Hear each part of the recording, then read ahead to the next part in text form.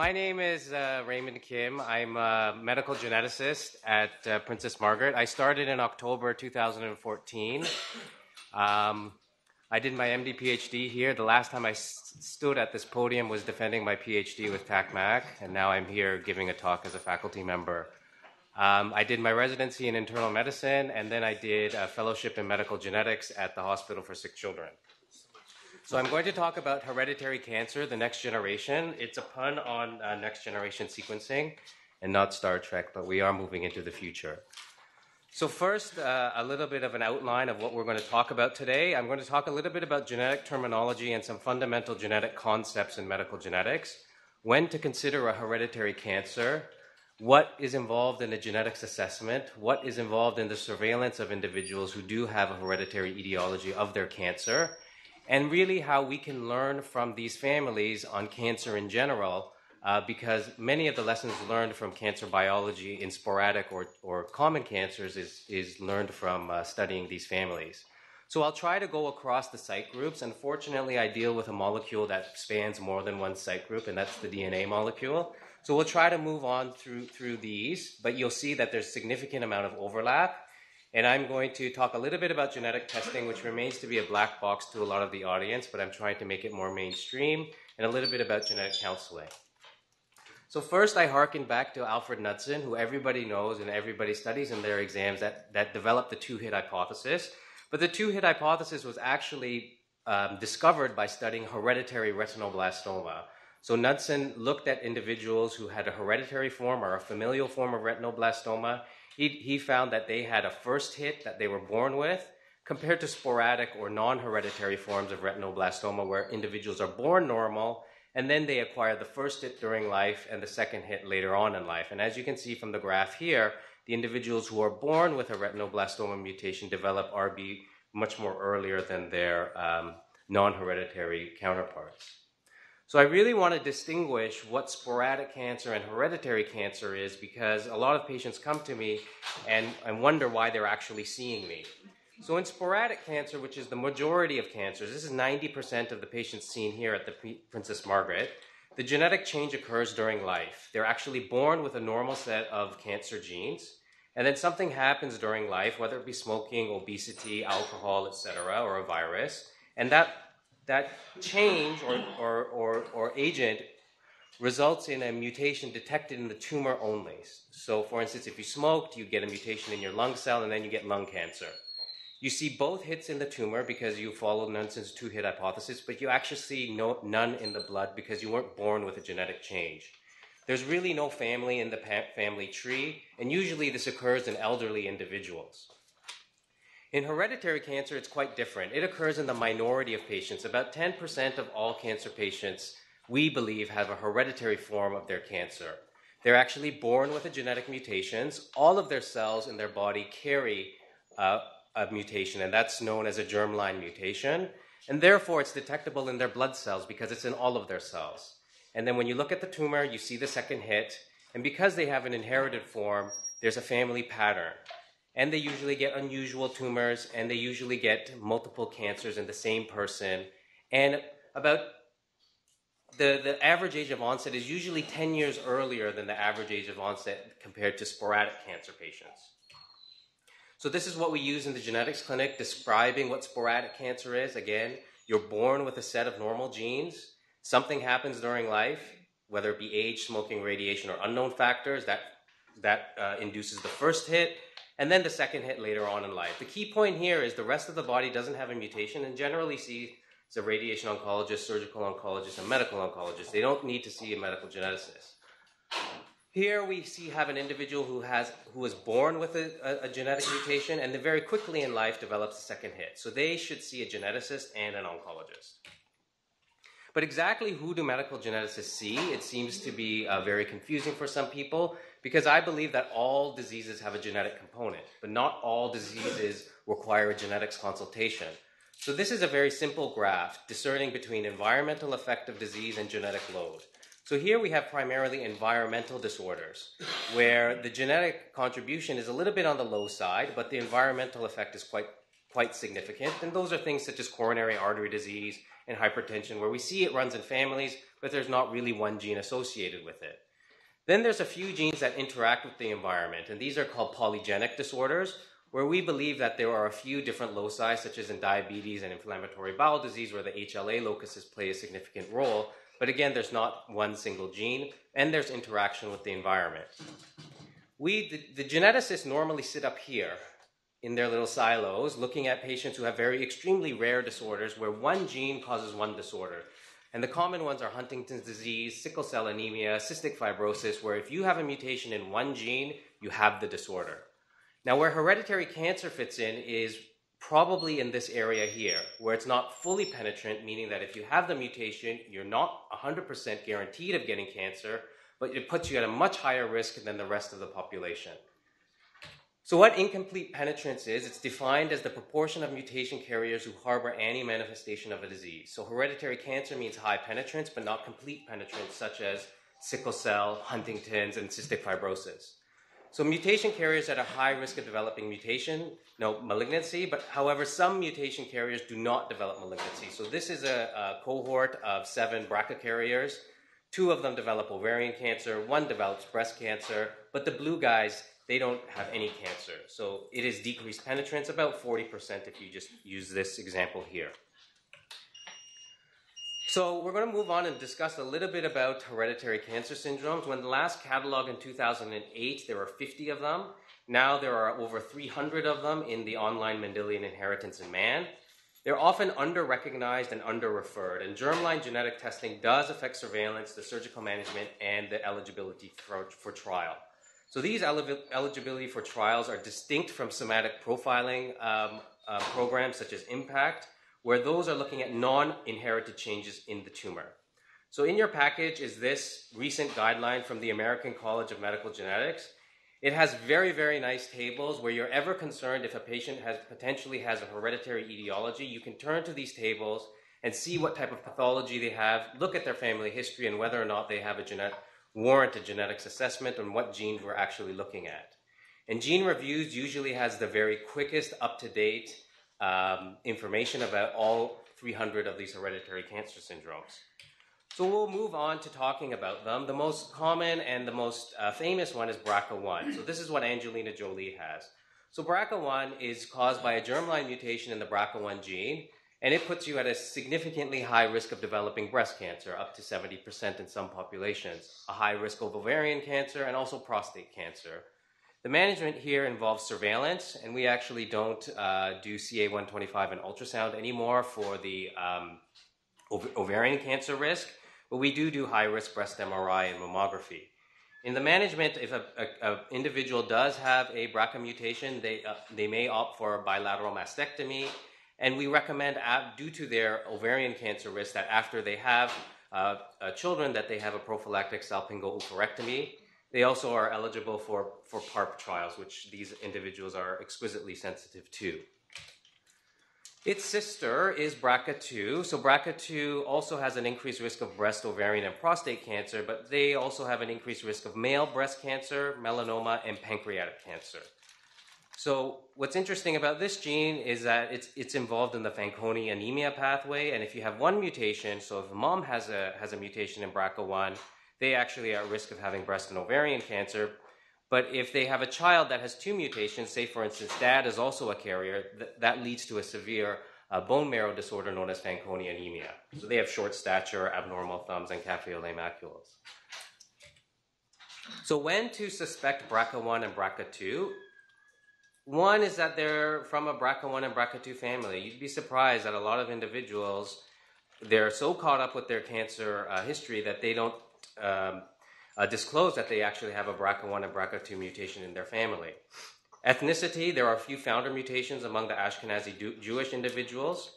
And the very, very easy ones that are eligible for BRCA1 and BRCA2 are individuals who have bilateral breast cancer, if they're under 35, if all males with breast cancer should have a BRCA1 and BRCA2 test, all invasive serous ovarian cancer due to the prevalence of BRCA1 and BRCA2 in these cohorts should have BRCA1 and 2 testing.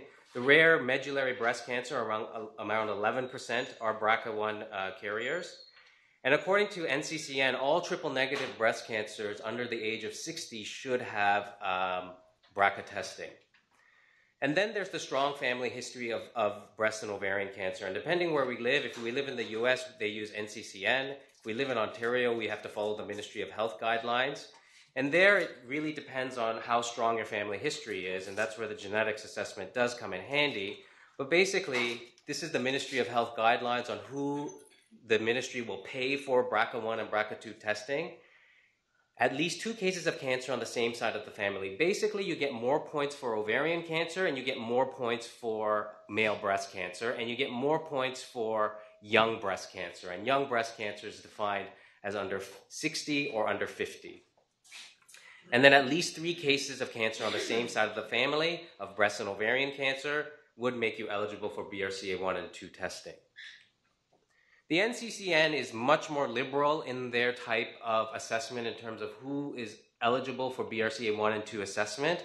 Any individual who has breast cancer under the age of 45, they say should have BRCA1 and 2 testing. Again, the TN under 60. Also, they incorporate pancreatic cancer and prostate cancer. So if there's a strong family history of high Gleason prostate cancer, or if there's a family history of pancreatic cancer, they also incorporate that into their calculations. So who to test? Fortunately, oncologists usually see patients with cancer. So patients affected with cancer are the most appropriate individuals to test to interpret the genetic results. So usually you want the patient in front of you to have cancer, so if you analyze BRCA1 and 2, you can correlate any difference you see in the genes with their phenotype. If you have an individual who has a strong family history of cancer, but yet she or he herself do not have cancer, it's very difficult to interpret the test. So ideally, we want the individual who has cancer. So here we have an individual coming in here. She's a young lady. We'll call her Angelina.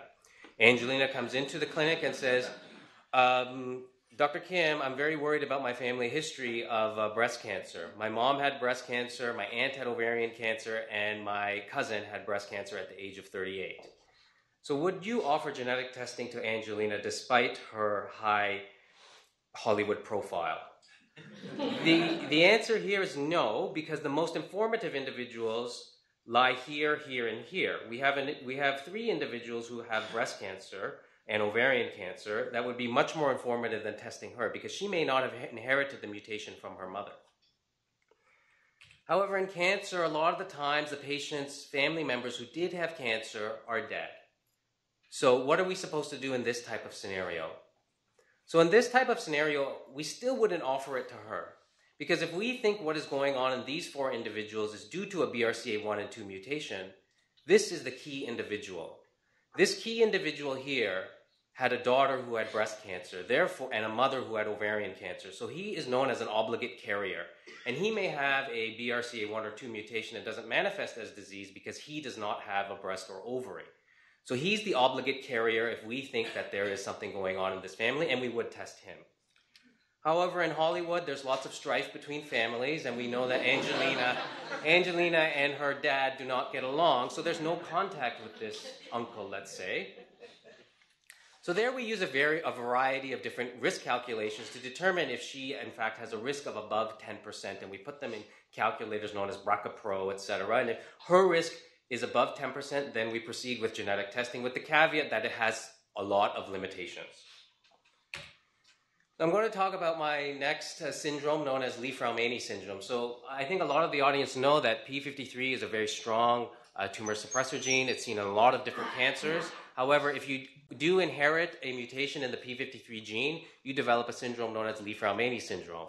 And there you have a family history of a pattern of the core Li-Fraumeni cancers. That includes brain, choroid plexus carcinoma in children, breast cancer, early sarcoma, adrenocortical carcinoma, bronchoalveolar cancer, and GI malignancies. So when are you going to suspect an inherited P53 mutation? So NCCN says all individuals who have breast cancer under the age of 35 should have TP53 testing. If there's a strong family history of core cancers, all adrenocortical carcinomas should have P53 testing, and all sarcomas under 45 years of age is beginning to be an emerging population that all should have P53 testing. So this is one of my patients. She was profiled in the Toronto Star with commentary by myself and Abha Gupta. She is a typical Li-Fraumeni patient of mine. She's 34 years old. At 3 years of age, developed an embryonal rhabdomyosarcoma of the cervical spine. At 18 years of age, had papillary thyroid cancer. Then at 23 years of age, Bob Bell performed surgery on her left thigh sarcoma. And at 27 years of age, she had an abdominal sarcoma. And at 31 years of age, she has a recurrence of her neck sarcoma. So she's only 34 years old and has almost 5 cancers. And last I checked, she has a 6th cancer. So she has a mutation in the p53 gene. This is what the mutation looks like. It's a missense mutation, causes inactivation of the DNA binding domain, making these individuals exquisitely sensitive to developing cancer. So because they are at high risk of cancer, women at 100% of developing cancer during their lifetime, men at 5%, the main difference is because of the breast difference.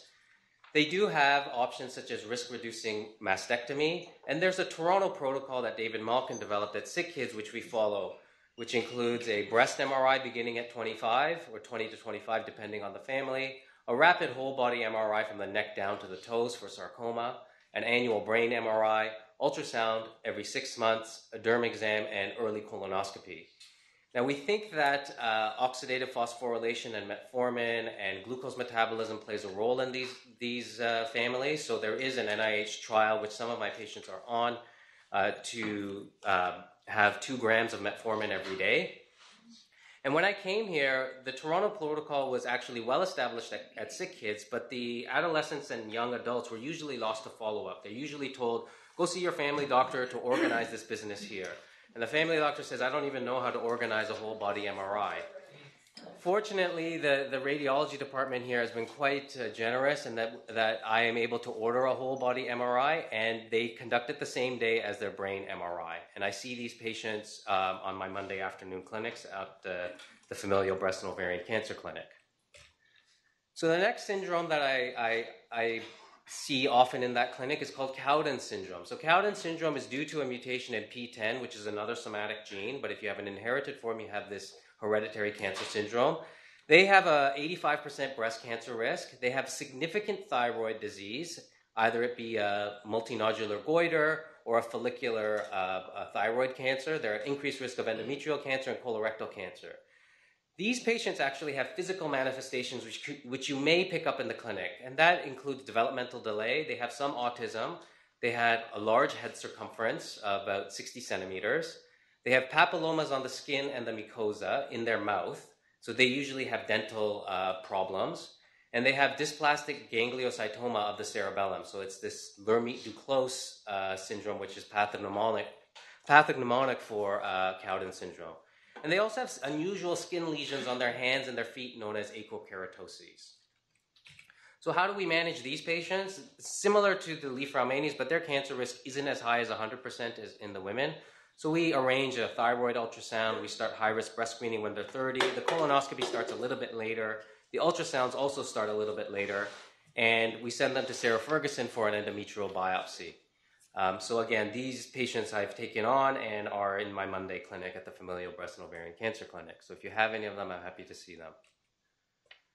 We'll move on to the GI system. The GI system, the most common disorder is known as Lynch syndrome. And the reason I bring back Lynch syndrome, it's actually moving very, very quickly. This field is moving very quickly in terms of the analysis of the tumor and in terms of the analysis of the blood. It is caused by four genes which are involved in the mismatch repair pathway. If you have a mutation in any of one of these genes, you're at increased risk of colorectal cancer, endometrial cancer, ovarian, hepatobiliary, adrenocortical carcinoma also. So when are you going to consider Lynch syndrome? So there's something that's called Amsterdam criteria, where if you have 3 individuals in a family, 2 are first-degree relatives, and 1 had a Lynch syndrome cancer under the age of 50, you should suspect Lynch syndrome. According to Ontario, all colorectal cancers under the age of 35 should have a Lynch syndrome assessment. If you have colorectal cancer and another Lynch syndrome cancer, such as a urothelial cancer, you should be assessed for Lynch syndrome. And there's other ongoing screening protocol. For example, in NCCN, they recommend screening all individuals who have colorectal cancer under the age of under 70, And at UHN with Sarah Ferguson, all endometrial cancers under 70 are having Lynch syndrome assessments. The mainstay of management there is annual colonoscopy and considering endometrial surveillance. So what do I mean by a Lynch syndrome assessment? So this is what a Lynch syndrome assessment is on the tumor. It's immunohistochemistry on the Lynch syndrome tumor. We look at whether or not the protein is present, MLH1, MSH2, MSH6, and PMS2. So if the protein is present, it will stain brown. If it is absent or abnormal, it will not stain. So by taking the tumor of these colorectal cancer patients, all under 70, or endometrial cancer, all under 70 also, we will be able to pick up these cases by doing routine reflex immunohistochemistry. And based on this result, if it is normal, they are just sent off to their oncologist. If this is abnormal, they are sent to a genetics clinic. Now, interestingly, there is a sixth gene associated with Lynch syndrome, and that's called EpCAM. It's involved in the matrix processing of connective tissue, but actually it in itself does not cause Lynch syndrome. Mutations don't cause it. It's actually a deletion of this EpCAM gene, which causes epigenetic regulation of the downstream gene, which is a Lynch syndrome gene, MSH2. It's just a very interesting mechanism on how EpCAM mutations induce Lynch syndrome through MSH2. Another interesting feature of these tumors is that they are microsatellite unstable. So microsatellites are regions in your genome that are repeated, not for really any functional reason, but because these tumors have mismatch instability, these microsatellites start to expand and contract because they're very vulnerable to the mismatch repair pathway. So under normal circumstances, you'll have a set number of polymorphisms related to your microsatellites, but then you start seeing this laddering or this microsatellite instability in the tumor. And this, again, can be done with tumor analysis. So we haven't seen the patient yet. Now why I think Lynch syndrome is leading the field is because Vogelstein's group at Hopkins has shown that mismatch repair deficiency tumors are exquisitely sensitive to PD-1 or immunotherapy blockade. And what he's shown in his New England paper here is that those individuals who are mismatch proficient or don't have a mismatch problem have a progression of disease on anti-PD-1. Those individuals who have mismatch deficient colorectal cancer, the ones in blue, actually see a regression of their disease. And you can see that there's a lot more mutations in these tumors than in these tumors. So the rationale is that mismatch repair induces a lot of mutations. These mutations induce more neoepitopes, making them more susceptible to PD-1 blockade. Next, I'm going to move on to kidney. This is one of my favorite organs. Now, there's a nice little table there at the end. It's a blue sheet.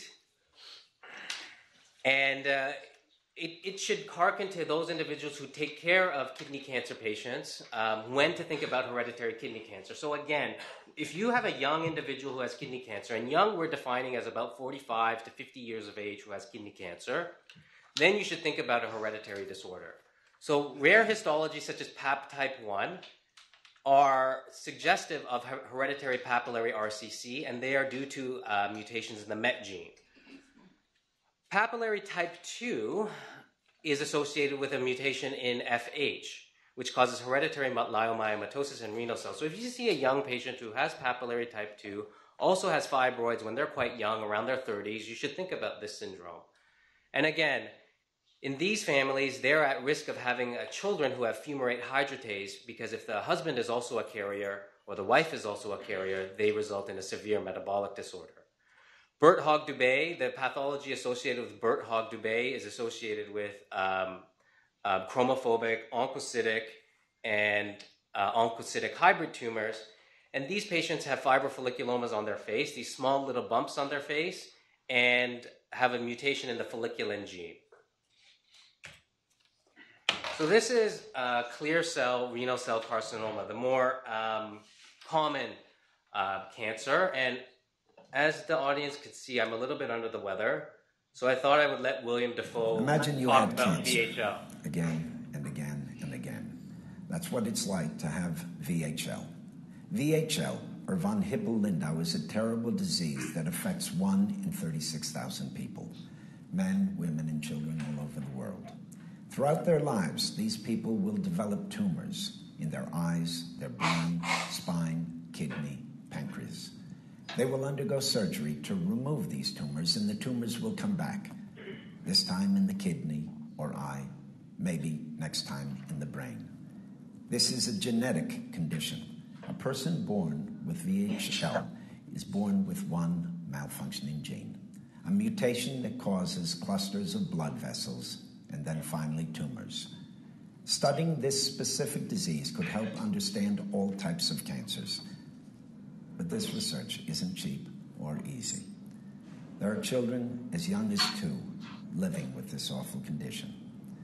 There are mothers, fathers, artists, athletes, servicemen and women, and educators who are fighting through it year by year, tumor by tumor. Let us end this endless cycle. Help us to find a cure so we can stop VHL and other life-threatening cancers. So I couldn't have said it better myself. What's the relationship?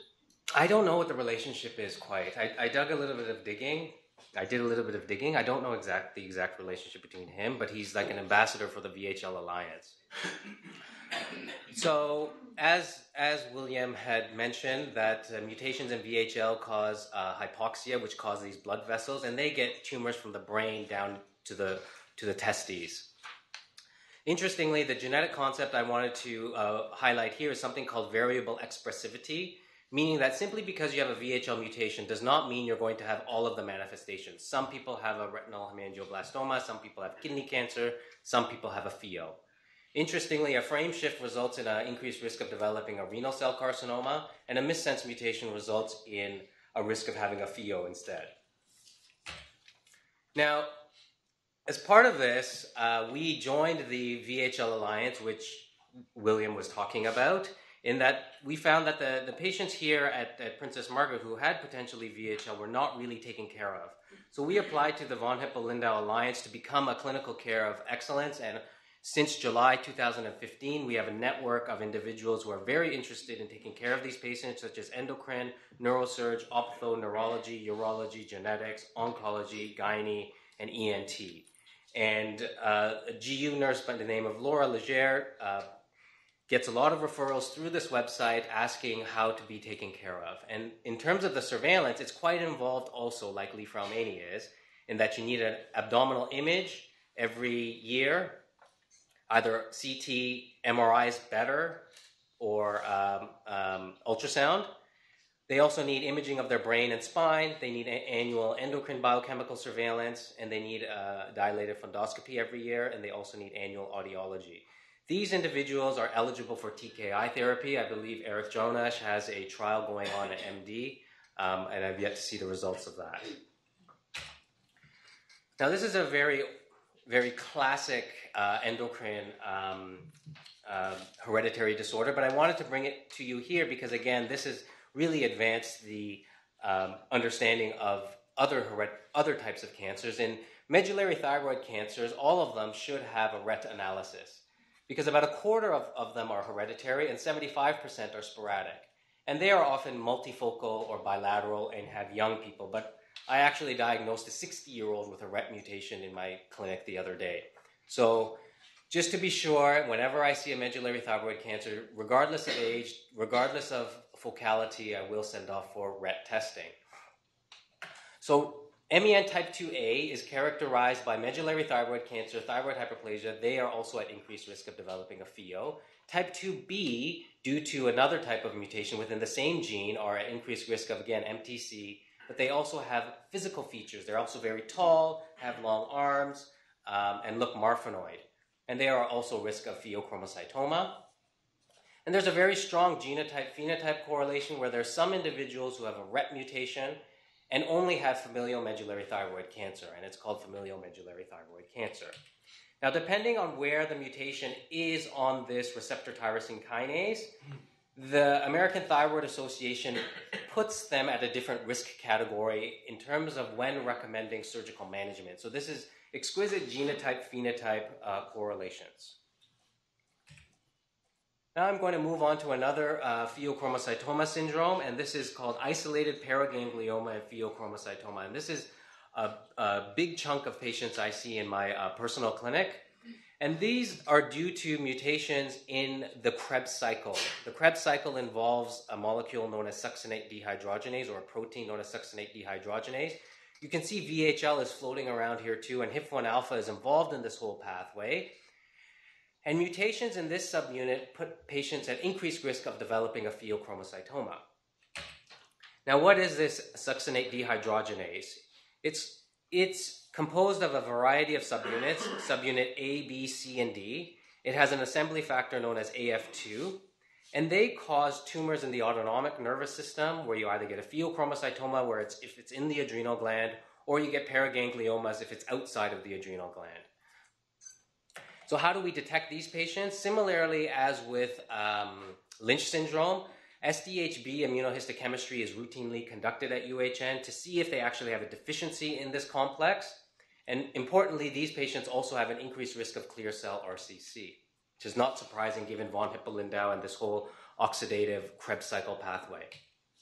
So succinate dehydrogenase immunohistochemistry is done. If it is normal and you see staining, I think it's the blue, you are at risk of having a syndromic cause, meaning von Hippel-Lindau neurofibromatosis or MEN2, or you may have a non-syndromic cause not caused by one of the SDH subunits. However, this is not sensitive or specific enough, so actually up to 40% of all paragangliomas and pheochromocytomas, regardless of staining, are due to an inherited etiology. So even if the staining is intact, even if there's no family history, it's a very, very high pickup rate for us in the clinic. So we send them for a gene panel associated with 11 different genes associated with hereditary paraganglioma, and it's a big, big pickup rate. Now I'm going to move into the CNS. I'm going to talk about nerve sheath tumors. This is the pathology of neurofibromas. The big difference between these nerve sheath tumors and schwannomas is that they contain some soft tissue also. And in schwannomas, it's primarily Schwann cells. So nerve sheath tumor syndromes are hereditary. Many of them are hereditary. One of my favorite is the neurofibromatosis type 1. It's actually one of the more common disorders. So say, for instance, von Hippel-Lindau, William Defoe said it was 1 in 36,000. In neurofibromatosis, it's actually only 1 in 3,000.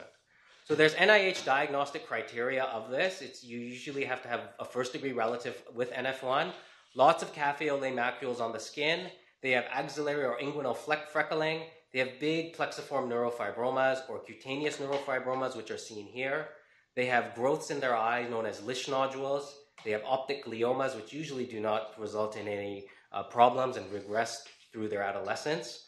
And they also have skeletal anomalies such as sphenoid wing dysplasia, which causes them to have facial asymmetry, and thinning of the long bones, which causes pseudoarthrosis. So this is the Lisch nodules. These are café au lait macules, and these are the cutaneous neurofibromas. Now, they do have a lot of CNS and PNS lesions. They have unidentified bright objects in the brain, which usually don't require any clinical intervention. They have large plexiform neurofibromas, but sometimes these UBOs can progress into tumors of the brain, mainly in the optic and the thalamus area. And there, they need a neurosurgeon.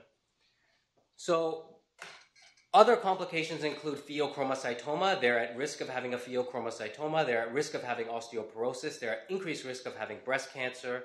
They're at increased risk of having GIST. They're at increased risk of developing malignant peripheral neural sheath tumors. And there, the harbinger is that if your plexiform is growing very quickly, or if you're complaining of more pain, then we re-image the site of interest, and then we go in with a biopsy.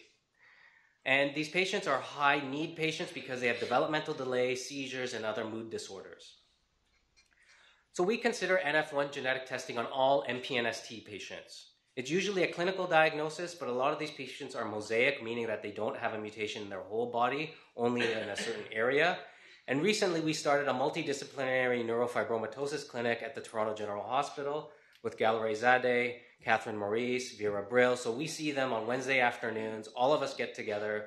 They see genetics, they see neurology, they see neurosurgery, and then they're out the door. Similarly, for neurofibromatosis type 2, the hallmark of this is bilateral acoustic neuromas. They actually don't have neurofibromatosis. It's a misnomer. They don't have café au lait macules. They don't have axillary frecklings.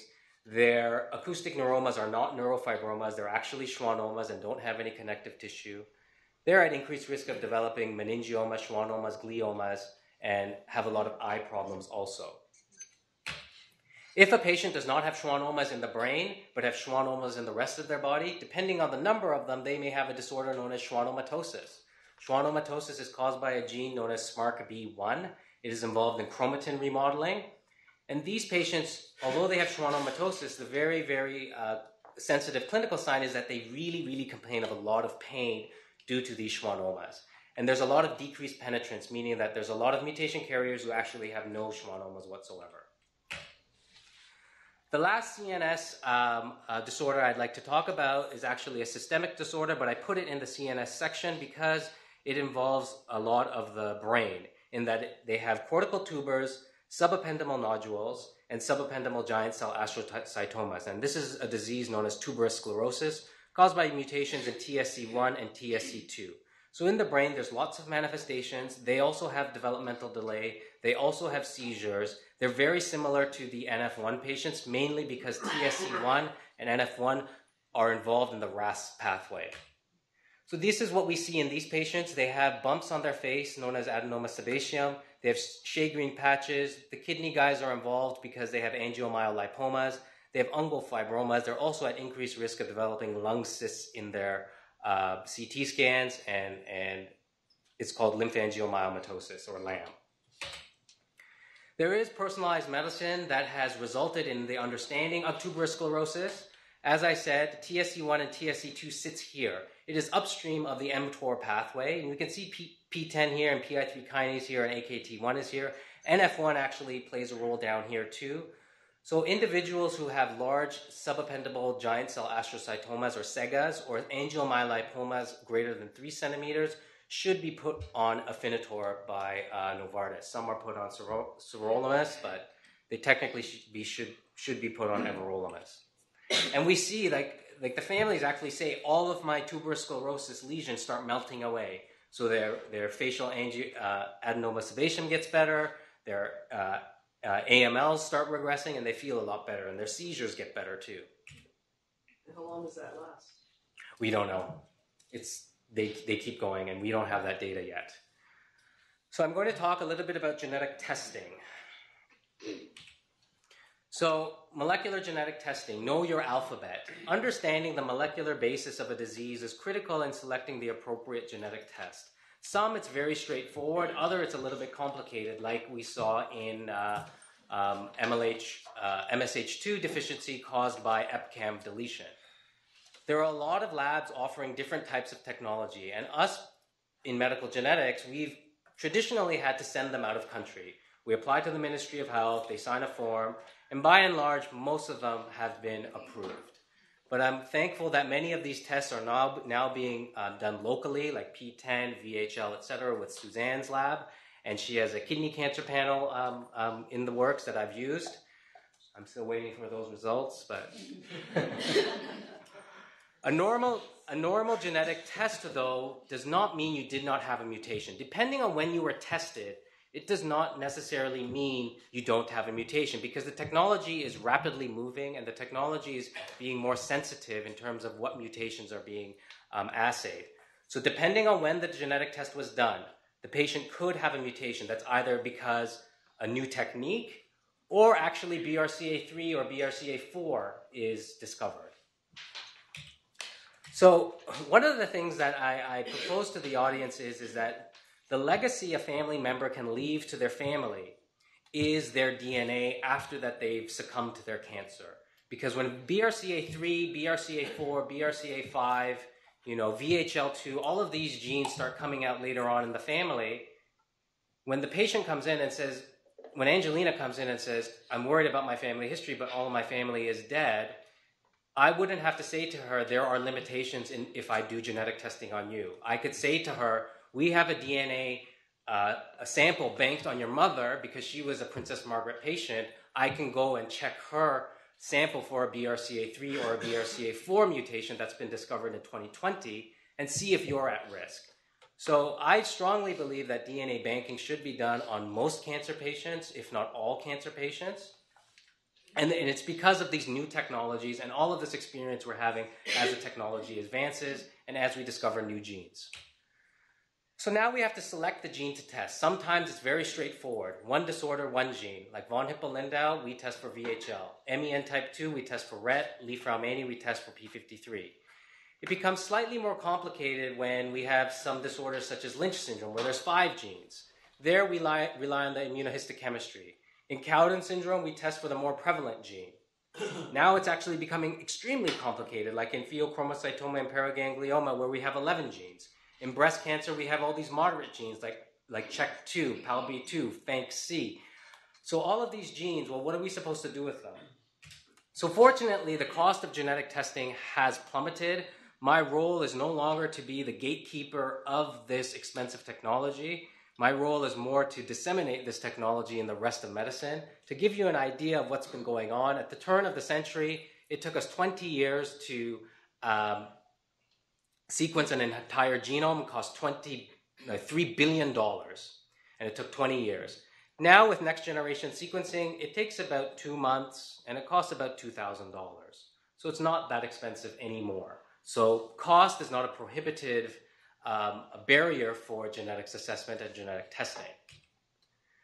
So what types of genetic results do we see? The positive results are actually the easiest ones to deal with. A mutation is found. We've seen this mutation before. We've seen it in other families that have BRCA1 and 2. We can make recommendations on you. You need to have prophylactic mastectomy or oophorectomy or high-risk screening. And the surveillance decisions and management decisions can be made. A negative test is something that has a lot of caveats. No genetic mutation is found. We always tell our patients that it may be due to a limitation of the technology. It may be that another gene that hasn't been discovered yet wasn't assayed. And we usually tell these patients to revisit our clinic every 2 years or so to see if there's any new gene discovered or if there's an update on the technique. Now, maybe is this variant of uncertain significance. Because we're able to analyze the human genome at such high resolution, we don't know if the genetic changes we see are actually causing disease, because there's genetic variation between healthy individuals that we actually don't quite understand yet, and we're beginning to learn more and more. And these are called variants of uncertain significance. We don't make management decisions on these variants of uncertain significance. We actually tell the patients, like the negative results, to revisit the clinic to see if more information has been garnered by the genetics community to see if this is a bona fide mutation. And why is this a variant of uncertain significance? It's mainly because we don't see it very commonly in the population. We don't see this genetic variation very frequently. We don't know if it causes disease. We don't know certainly if it causes cancer because we haven't seen it in cancer patients. Now I'm going to talk in the last few minutes about genetic counseling. So I work with genetic counselors very intimately, and we work side by side. And genetic testing is a little bit different than other types of testing in that it has implications on family members. So implications on family members, most hereditary cancer syndromes are inherited in an autosomal dominant fashion, meaning that if you carry a mutation, all of your first-degree relatives share your genetic information about 50%, and that they are also at 50% risk. There are implications on insurance policies. By and large, this is not applicable to patients who have cancer already because they already have cancer and probably will not qualify for extended life or disability insurance anyways. It mainly plays a role when we see the Angelinas who don't have cancer and whether or not we should do predictive testing on them. And it requires appropriate interpretation of the results. There's positive results where we need to make sure they're having all of the recommendations from head to toe. There's negative results where we need to tell them to keep in touch with the clinic, and variants of uncertain significance where we need to really look at this variant very closely. So family member cascade testing, the asymptomatic individuals who don't have cancers, we enroll in surveillance. So I'm going to give you some examples. And prenatal genetics is involved in family planning. So we'll talk about Robert. He's a 43-year-old gentleman who has bilateral clear cell diagnosed at the age of 38. He has a family history of RCC in an uncle. So we do genetic testing for VHL, right? It's pretty, he's young, he has a family history of clear cell. Let's test him for VHL. So the VHL testing comes back, and it actually shows a variant of uncertain significance. And this is where the variant of uncertain significance, we really have to look very closely at it. And we discuss with the lab. And actually, when we discuss with the lab, we find something even more remarkable, is that even though we haven't seen this mutation before, we've seen this mutation in other families in the same region, but not the same amino acid change. So then we do more phenotypic workup, and we see that he has a cerebellar hemangioblastoma, he has pancreatic cyst, so he probably has VHL, and that this is actually the real deal. So the patient is diagnosed with VHL, and the variant is deemed pathogenic after discussion with the laboratory, and then we connect this patient, we connect Robert to the rest of the VHL network with neurosurgery, with endocrine, with medonc, the kidney guys, etc. Then we get a call to the genetic counselor. So Robert's 18-year-old daughter is now pregnant, and he has not shared his information with her yet. It's not uncommon, despite us telling patients that it's not your fault, it's nothing you did, it's nothing you ate that caused this. There is a lot of guilt associated with having a genetic syndrome, especially if they're at risk of sharing that with their kids. Now, because we have his precise mutation, we can do expedited familial testing on the familial mutation on Mary, and that takes about a couple of weeks, as opposed to full genetic sequencing of the VHL gene, which takes maybe a month. So we do expedited genetic testing on her, and we find that she is a carrier for the VHL mutation. So we do biochemical screening and imaging requesting on her. Now, what do we do about her baby?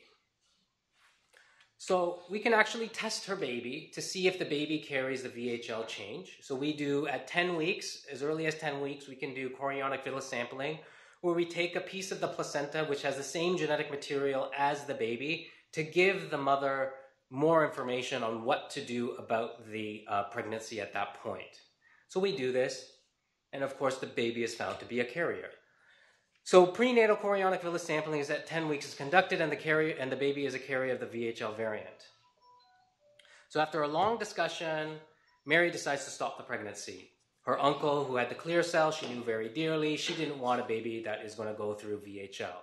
And to comment on William Dafoe's question is how to cure VHL and how to have a society without VHL. This is a mechanism to stop VHL being passed down to the next generation, and we can stop VHL in its tracks by stopping the mutation in subsequent generation. So Mary is enrolled in surveillance.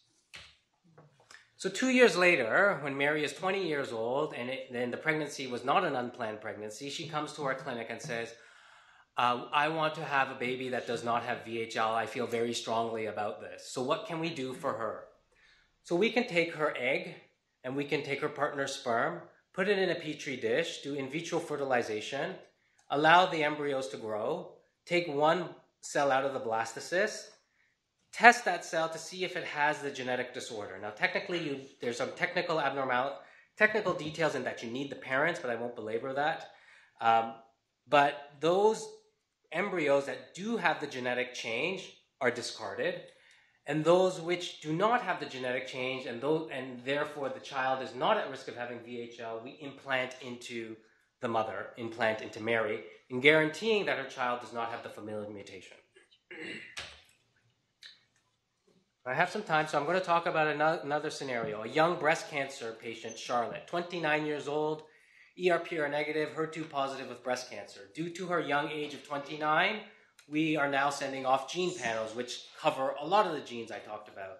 BRCA1, BRCA2, P53, even the moderate penetrant genes.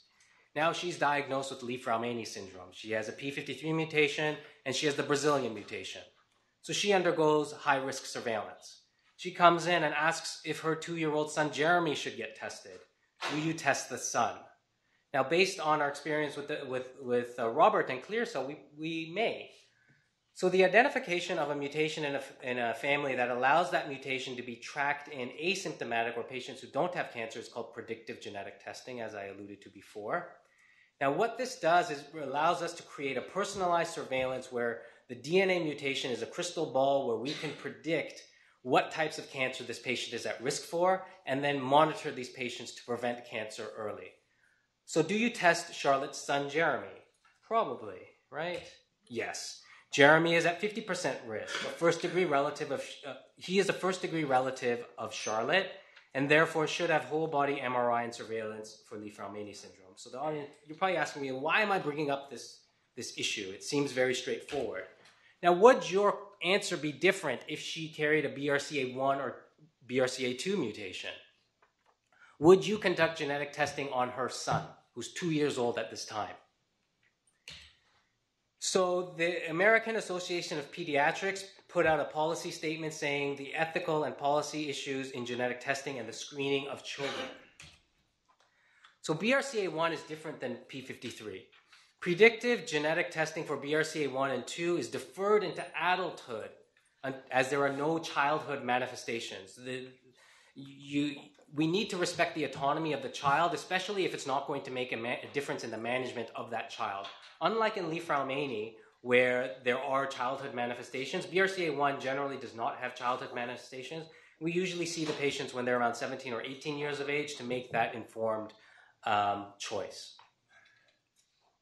So that was my last slide. I just want to take an opportunity to again hammer home a few things. So in your package is a pink sheet, or actually it's an orange sheet. So I didn't have pink, but the orange sheet is for breast cancer practitioners because it was the closest to pink I could get.